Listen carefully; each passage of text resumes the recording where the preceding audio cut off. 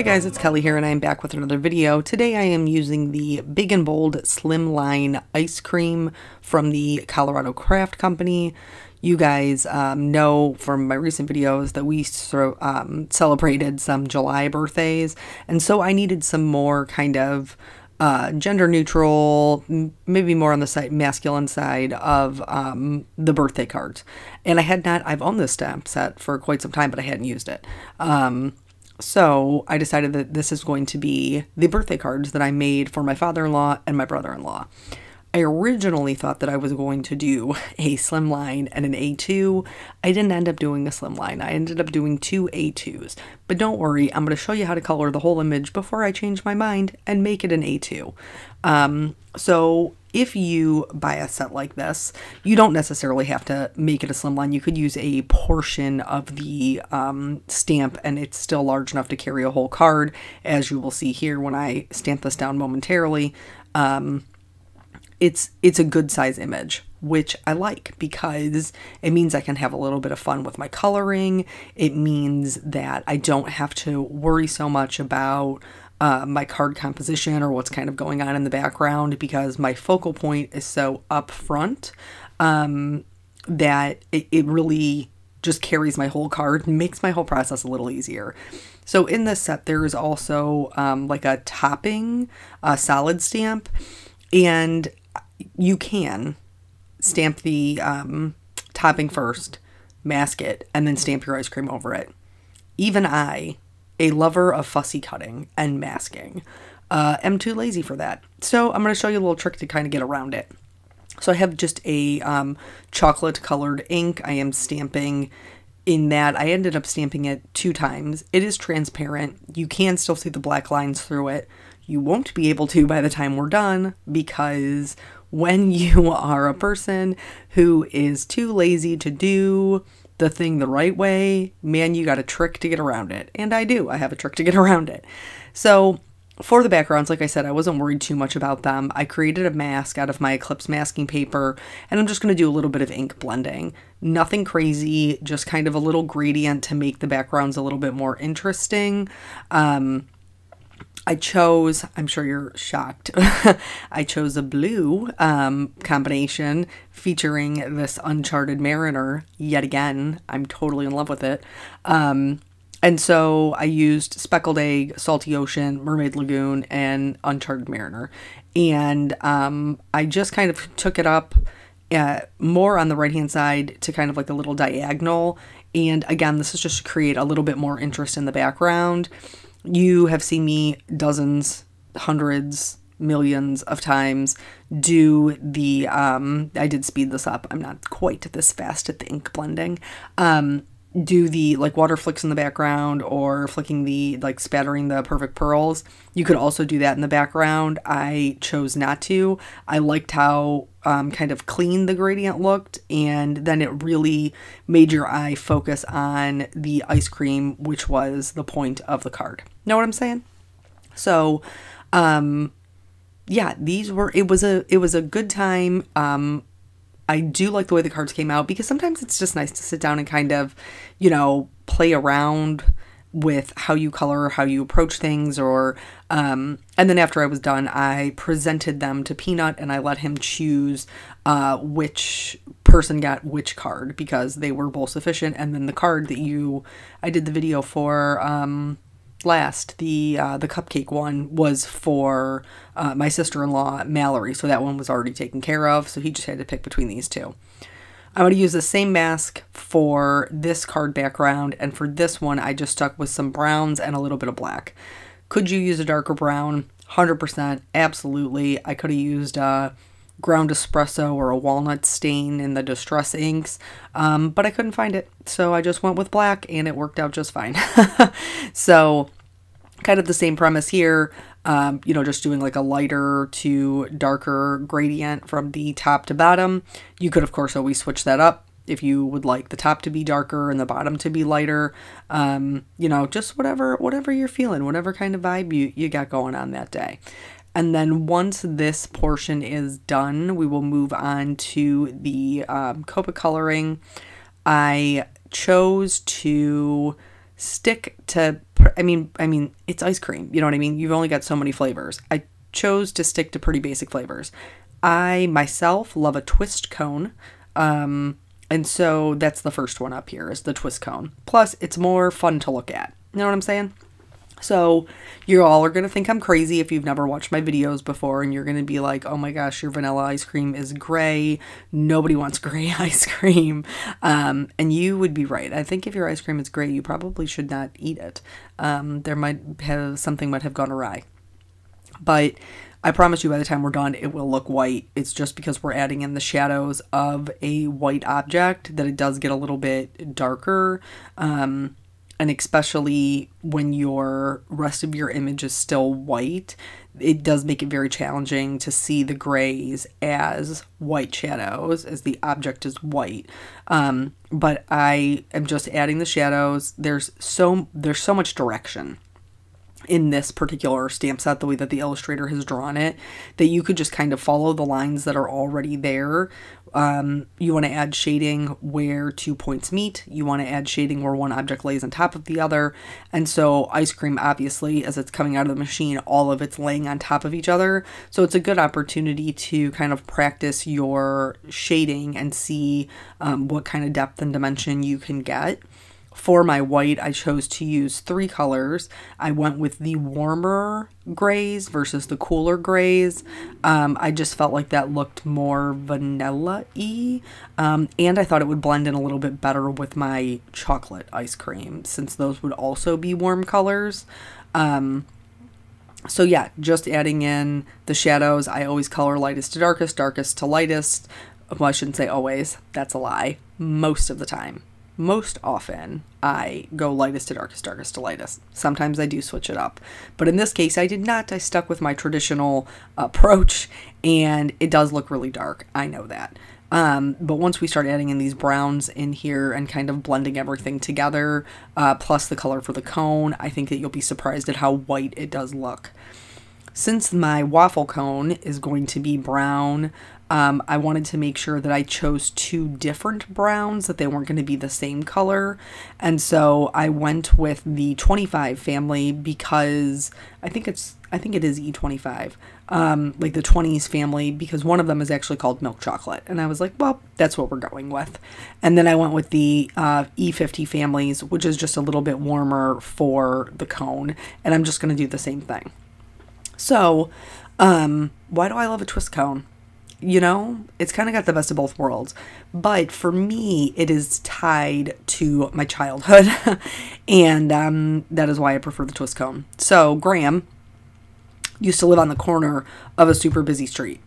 And, like, it was a main street. Like, you would lay there in bed and you could listen to the semis drive by, and the street lights would shine in the windows and all that jazz.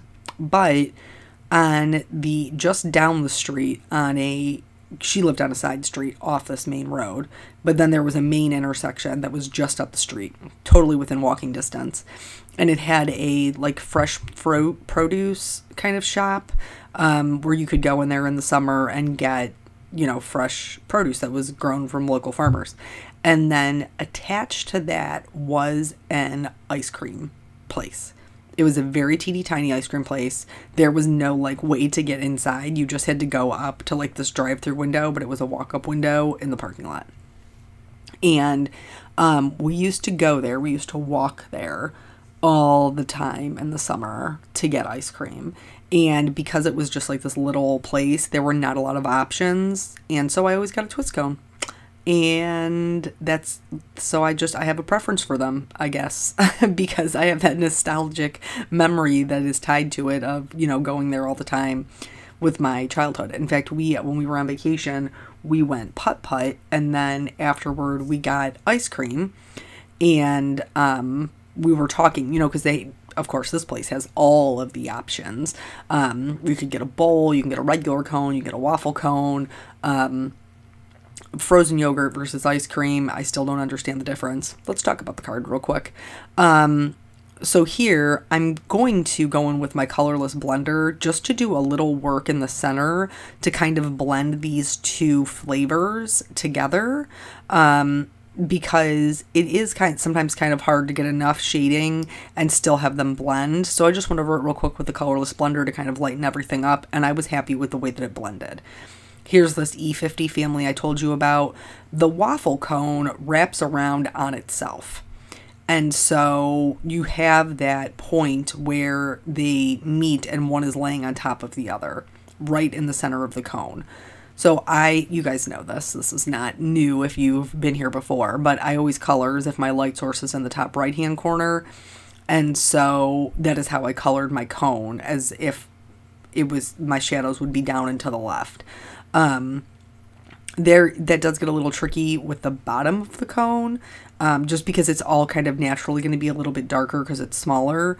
I also added shading inside these little squares because in a traditional waffle cone, those are inset, and so they would have a little bit more shading. Now, as I add each individual color, I will add more shading to the squares.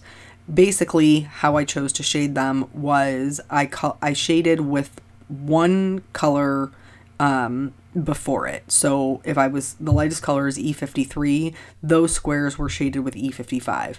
If the color was E55, those squares were shaded with E57, so on and so forth. I hope that makes sense, especially with watching it being done at the same time.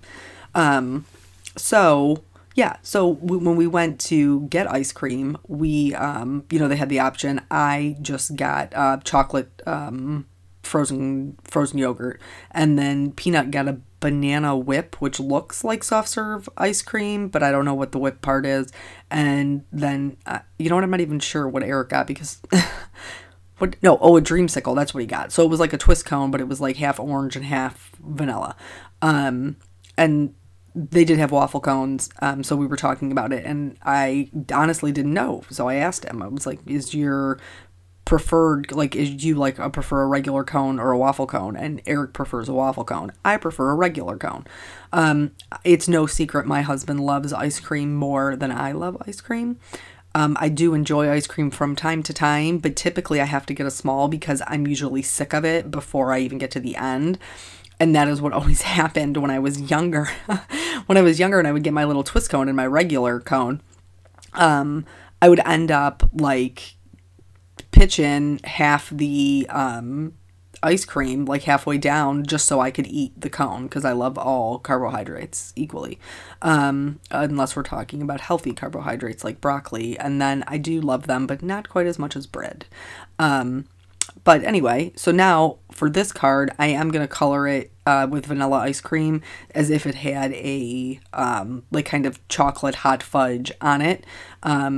And while I don't love ice cream, I do love all the toppings. I love the hot fudge and the caramel. And so sometimes I'll get a banana split just because I really want the bananas with the hot chocolate, and the ice cream's just kind of there, just kind of an extra thing. But yeah, all the toppings are delicious. Ice cream's okay. Yeah, so this is not a personal story, but it was one that I was reading and it reminded me of my sisters, and so I wanted to tell it because I thought it was funny. And it's a little bit fitting because we're talking about more masculine birthday cards. So I was watching this, and it's an old interview, okay? It popped up on my YouTube. And it's an interview with Jimmy Fallon, Chris Evans, and Scott Evans. If you don't know who either of these people are, it's fine. I had no idea Chris Evans had a brother. Chris Evans is Captain America. For those of you who don't know, don't be ashamed. I only know him as Captain America. I'm sure he's done a bunch of other stuff, but I don't know what it is. And I surely do not know what his brother has been in. But nonetheless, they were on the show and they were playing this game. Jimmy Fallon likes to play the games, and they're all very funny, and I'm totally here for it. Let's talk about the card real quick. So here I am going over the stamping for the topping with my darker browns. This is not going to completely cover up the black line, but it will mask it quite a bit. And then I gave myself a bit of a blonder waffle cone just to kind of keep that contrast, so everything wasn't this just one note brown and very just meh. So I am adding the shading. I typically try to leave a lighter spot where it would be dripping, because that's where you would have a highlight or some shine. If you do not leave that area lighter, don't worry about it. You can add it back in with a white gel pen, because I'm going to do that. You'll be able to see it. So anywho, they're playing this game where they have to see how well they know each other. This is not a new game or a new premise. One of them puts on headphones, the other sibling is asked a question, and then they have to answer. So they go back and forth about a couple of, oh, if he wasn't an actor, what would he be? If, those types of things. But the last question, this is the one I was like, oh my gosh, if that was my sister's, I don't even know. So the last question is to Chris. And his brother Scott has the headphones on, and he says to him, what is Scott's most embarrassing moment? Now, if you have siblings, if you have a significant other, a best friend, if somebody asks you what their most embarrassing moment is, I would be willing to bet 9 times out of 10 you know what that is. But the question is, do you share it on national television? I think that my sisters would murder me if, in the course of playing this game, I actually revealed their most embarrassing moment. So you almost kind of have to go with their second most embarrassing moment, because their most embarrassing moment would be horrendous. Here is where I decided that I was going to trim it down to more of an A2 size card, and I just cut off that bottom portion. This ice cream is just a little bit taller than the other one, and that's fine. Here's me adding those white gel pen highlights. I am also going to add them to the ice cream. So anyway, he asks him, what is his most embarrassing moment? This guy proceeds to tell everybody in existence that his brother's most embarrassing moment is he was 5. They went on a family ski trip, and his brother, though potty trained, often had some accidents. So they're skiing on the hill, and he's like, Dad, I have to go to the bathroom. So they get back to the lodge. Kid doesn't make it, and so the underwear thrown in the trash. They go back out to ski. Dad, I have to go to the bathroom. He doesn't make it. Now long johns in the trash. Now they're down to just like this kid's ski pants and nothing else. And they're waiting to leave. They're, the car's coming around. They're waiting. I have to go. And this poor kid, again, just does not make it. Now, he has just told everybody in existence that his grown brother, who is an actor for a living, that he pooped his pants 3 different times in like a matter of 2 hours when he was 5 years old. If one of my sisters did this to me, I don't know that I would be able to forgive them. Back to the card. So here is the trick, okay, for completely covering up the black lines. Colored pencils. Because they're going to be opaque. They're going to just completely cover up those lines. And I'm going to color it the same way that I did the markers, leaving that highlighted area. So I kind of, added my darkest shading at the bottom and around where where it's laying on the actual ice cream. Filled it in with a slightly lighter brown, and then did my white highlight on top of that to blend it in. And I'm going to do them all that way. This works for pretty much anything that you would want to be completely solid and cover up your black line. If you were working with lighter colors, though, you might have to work, just put down some extra layers of pencil, but it should cover. I also went in on this particular card and just added a little bit of extra shading with the colored pencil to just kind of get in those little nooks and crannies and make the coloring pop. Now both the cards are done, and I'm going to heat emboss the sentiments. Please, please, please, please, please, please, please, please, please. Either dry your Distress ink backgrounds with a heat tool or wait until the next day. Always, and this time I mean always, check to make sure that your embossing powder does not stick to your background before you do your sentiment, because it's made to stay wet, it's made to emboss with. So you have to be very careful when you're putting on that many layers of ink. So anyway, the guy takes off the headphones, and Jimmy says, what's your most embarrassing moment? This poor dude, who doesn't know that his brother's just told everybody that he's pooped his pants 3 times as a 5-year-old, starts telling another story about how, like, when he's 10, him and his brother and his sister were out, like, driving around and had stopped and gotten something to eat. And he was like, guys, I got to go to the bathroom. I got to go to the bathroom. And they're like, no, you're going to make it. You're going to make it. And he's like, no, I'm not going to make it. I'm not going to make it. And so, as siblings do, they're going back and forth, and they refuse to pull over the car to let this poor child go to the bathroom, and he has yet another accident. So now, not only does the entire world know that as a child, as a 5-year-old, he has pooped his pants 3 times in public, now he's told everybody himself that as a 10-year-old, he did it again, though that time wasn't really his fault because he tried to tell them and they didn't stop. But I know my sisters know my most embarrassing moments. And I know my sisters. I cannot believe that they would ever go on national television and tell everybody my most embarrassing moments, especially as somebody who's in the public eye. I mean, honestly, and he was totally chill about it. Like, oh yeah, that story. Yeah, that makes sense. No, what? I don't know. Super chill guy. Like, good for him. I was dying laughing, like, at the rendition of the story. I would recommend that you look it up. It is a video that you can watch on YouTube. But I was just, like, so shocked and astonished because I know what my relationship is with my sisters, and I just cannot imagine a world that exists where we're in this situation, unless maybe it was for, like, millions of dollars. I would let them tell my most embarrassing moments on TV. If they were going to get millions of dollars out of it, I would sacrifice that for them. But otherwise, nah, fam. That's a secret. That's a secret among sisters, and you keep it to yourself. So here, I originally had that card set up to be a Slimline card, which means that it's a little bit smaller. I could cut the length to 5.5, but I could not expand the width to 4.25. So here what I'm doing is I'm kind of creating my own colored cardstock with this Uncharted Mariner. I'm going to cut just a little strip of it so that I have a more cohesive card design.